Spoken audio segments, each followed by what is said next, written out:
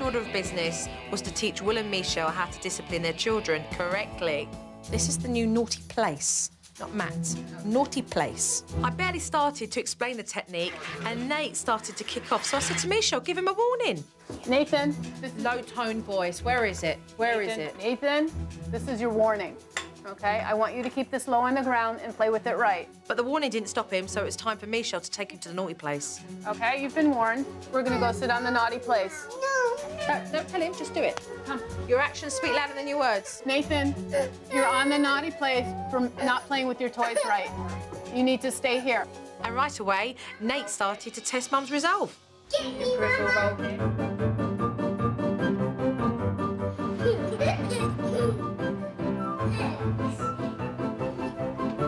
When I had to walk back and forth repeatedly, Joe kept encouraging me. You got it, Michelle, you got it. I was saying, this isn't working. I was exhausted, I was frustrated, and I was exasperated. How much longer can I do this? Listen to me.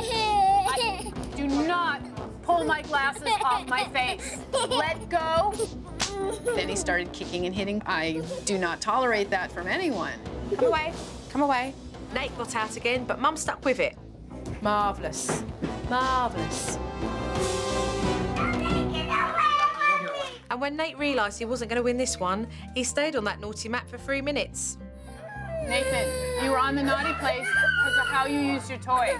I want you to say you're sorry. Very good, Michelle. Sorry, yeah? Okay, come here, cutie. I was so ecstatic that Joe could be there and encourage me and show me what to do, so I could not have done it on my own.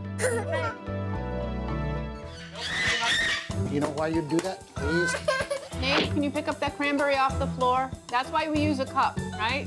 Evolutionary adaptation, sweetie. We had to strap the stove shut down here because what they do is the 3-year-old would get the 1-year-old in there and then close it. And he had figured out how to turn it on, and he's gonna cook his brother or electrocute him.